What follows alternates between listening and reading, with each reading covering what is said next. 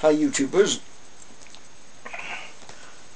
First, a bit of housekeeping. I'm smoking a pipe of my own I made some time back. I don't know what shape you'd call that, but it's made of mahogany.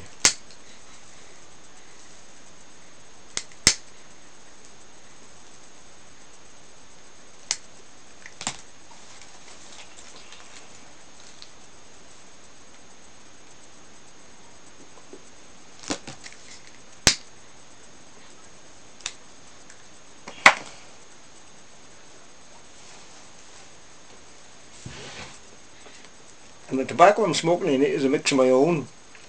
It's a mixture of about 10 grams each of Squadron Leader, Black Cherry, Black Bourbon, Nutty Mix, English Mix, and then 50 grams of Earth Impact, which is a herbal mixture, all mixed together. Gives a lovely smoke.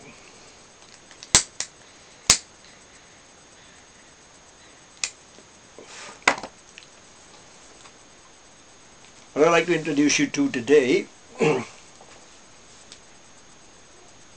is a book I had quite some time back. It's called The Big Read.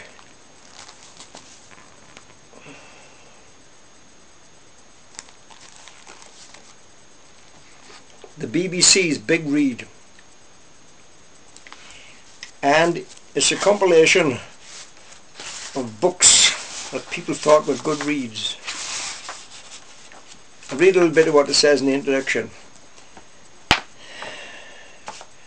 What is your best book? The one that feels like an old friend, the one you grew up with, the one that gets you through hard times, even the one that changed your life. This is the question the BBC asked the British public on the 5th of April 2003 when we launched The Big Read. So it's about 10 years ago when I had this book.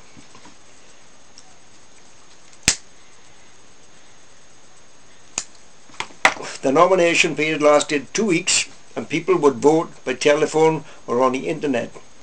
Only novels were eligible, but they could be from any country or time, and a series of books such as The Lord of the Rings could be counted as a single title as long as they were published in a single volume. With sophisticated measures in place to identify and discount any attempt at multiple voting, we were able to ensure the results were genuine.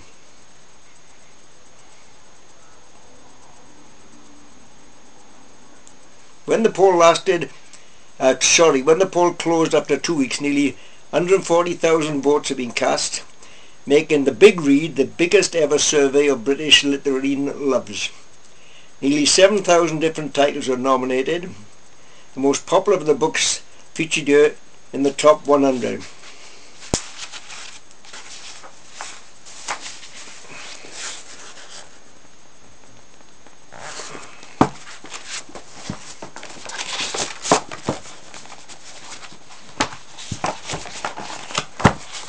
It's a big book in itself, just to handle.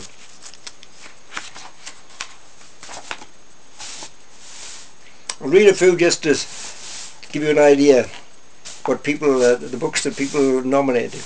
Birdsong, Captain Corelli's Mandolin, Catch-22, Catcher in the Rye, Gone with the Wind, Great Expectations, Harry Potter and the Goblet of Fire, His Dark Materials, The Hitchhiker's Guide to the Galaxy, and so on. It goes right the way through from Jane Eyre, Shakespeare, down to Harry Potter. It's what people thought were their best reads. What does it give them the most pleasure? Then on each page, or double page,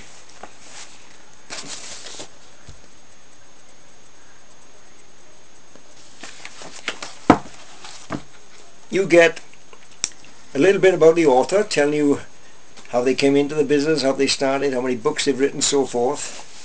And then it gives you a little bit about the story, and it gives you then the story in a nutshell, so you know what it's all about before you go out and buy it. Tells you what the publishers are, etc.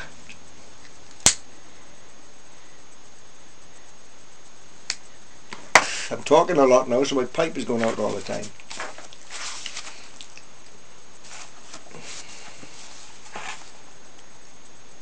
And I was introduced to a lot of books, well, a number of books anyway, from reading this book myself, books that I hadn't thought of reading, and I found were very interesting. This one here, for instance, this is not my cup of tea, but here's one of Harry Potter and the Goblet of Fire.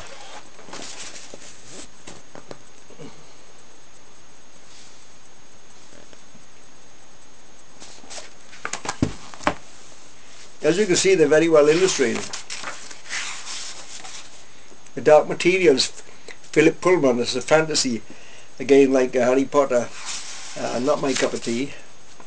Hitchhiker's Guide to the Galaxy, now that's a wonderful book. I've read this. It's a humorous book, of course. He's just taken a mickey out of science fiction.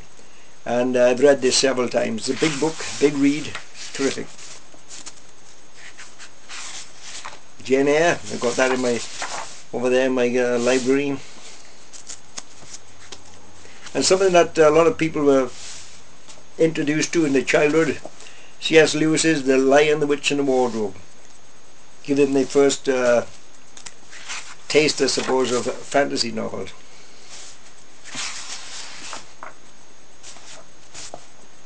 The Lord of the Rings, great story. Of course, you should read The Hobbit first, and that'll lead you into The Lord of the Rings. And you've got 3 books to read through. The Fellowship of the Rings, The Two Towers, if I could try to remember them, and The Return of the King. 1984, George Orwell.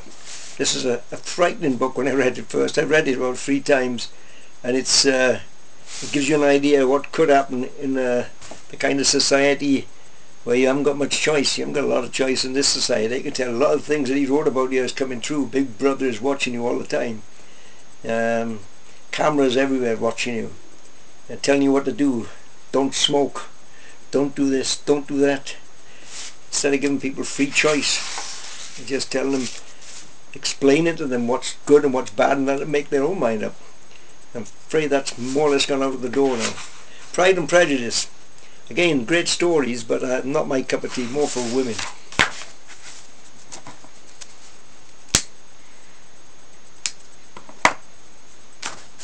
Rebecca, Daphne du Maurier, that's over there in my bookcases. It's a great story. To Kill a Mockingbird, another terrific story. Remember seeing the film of that as well, with Gregory Peck. War and Peace, I couldn't get through that. It's just too long and I found it too boring really.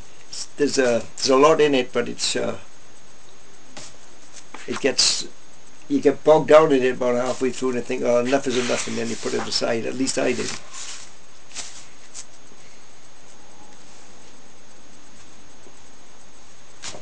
The Wind in the Willows.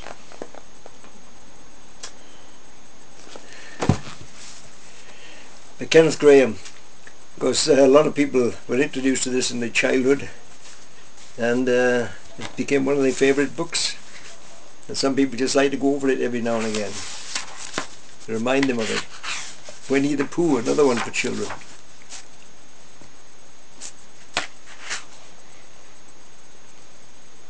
Wuthering Heights, and how many times that's been made into a film. That's in my bookcase over there as well. And it goes on and on like this. You know, this is a great book if you want to just get to know or be introduced to books perhaps you haven't thought of reading, by going through it and see what other people have got to say about these books and giving you an introduction to them. And I know that Terry Pratchett, there's 3 nominations in here for different books of his, all to do with the Discworld, a fantasy world he created. Again, it's a humorous book. It's all tongue-in-cheek. You don't take anything serious in his books, but they're very, very inventive. So there we are. That's my little offering today for those of you. I'll get on with smoking my pipe as it keeps going out with all this talking.